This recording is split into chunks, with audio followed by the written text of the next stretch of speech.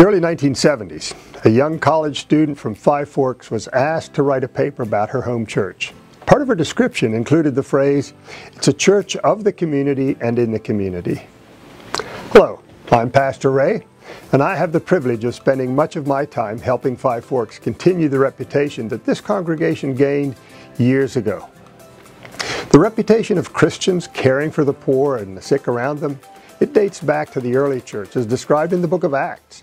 And as one author noted, the greatest attraction of the early Christians was their willingness to aid those in need. And this was accomplished by the Christians choosing to freely give of their material possessions to those who are in need. Interestingly, even the non-Christians back then noticed that the Christians not only took care of their own, but they came to the aid of everyone in need. And they believed that this was a natural outcome of knowing and loving and following Jesus. And thankfully, this has been a hallmark of the Christians at Five Forks for generations. And so I want to focus this report primarily on this aspect of my work as one of your pastors, being in the community and assisting with needs in the community. Now, for this to happen, it takes deliberate intention on our part as a faith community. I'm pleased that we choose to put a significant amount of our finances in funds like the Deacon Fund, the Food Pantry, work projects, and other similar ministries. These funds primarily reach people who may not attend our church at all.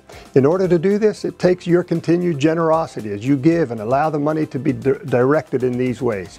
Each of these funds make assistance to the people in the community possible. So I want to say thank you for your continued generosity. This past year, we've developed a medical equipment ministry that has really taken off. We have considerable inventory of equipment organized and cataloged by one of our Eagle Scouts in the congregation. We literally get calls every day for assistance with medical equipment, and this provides another opportunity for us to be in the community. For us to be in the church and the community, it takes a large number of committed volunteers, and each week many people volunteer their time and energy to assist in these ministries and others like them. And I have the privilege of working alongside many of you.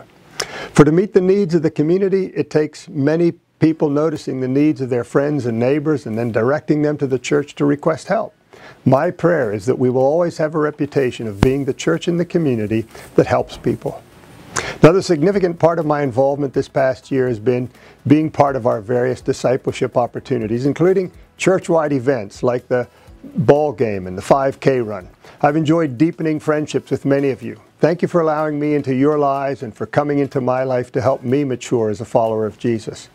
I've also enjoyed being part of the Wednesday evening Bible study, which focuses on the video of the week from the Bible Project.